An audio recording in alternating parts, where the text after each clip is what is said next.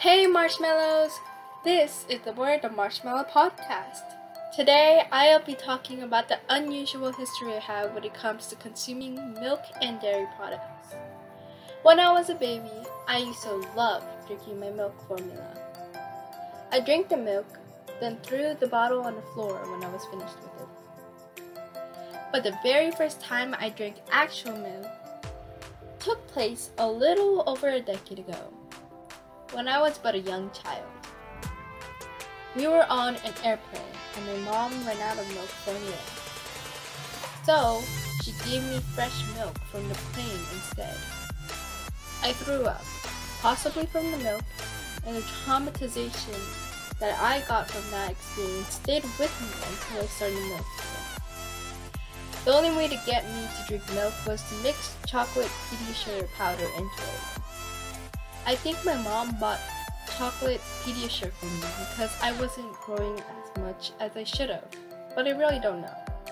Nevertheless, the Pediasure actually tasted pretty good. On the other hand, in elementary school, I still enjoyed other dairy products, such as yogurt, cheese, and of course, ice cream.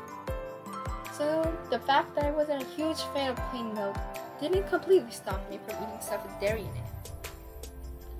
Now let's fast forward to a few years ago, when I drank some.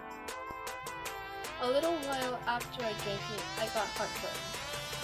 I'm honestly not sure if it was the that caused it, since I don't remember what else I ate that day. But I do remember that it was around Easter, so luckily I was on spring break. On Easter day, I unfortunately couldn't eat some of the food that I wanted to, due to the pain and the fact that my stomach was too sensitive to eat too much. Anyways, at one point, my mom and I thought I was allergic to milk for some reason, but I never was. I guess I was just lactose intolerant for a time. In quarantine, my school started to give out free meals to those who didn't have access to a supply of food at home. Of course, my family decided to take advantage of the opportunity and pick up some meals every time they could, which was pretty much every weekday of the week.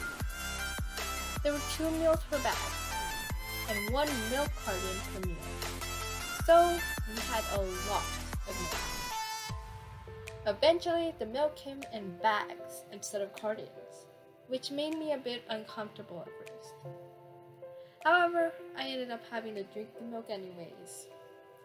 Obviously, it didn't taste much different from milk in a carton. Later on, some of the milk got spoiled and tasted really weird, which led to us being extremely paranoid about drinking the milk. We still get the meals, but we use the milk for other things now. The school has been giving out free meals for over a year now, but they are going to stop giving them out soon. They also give out string cheese, which I still love eating as a snack. Luckily, I'm not paranoid about eating it. And that's my history with consuming milk and dairy products.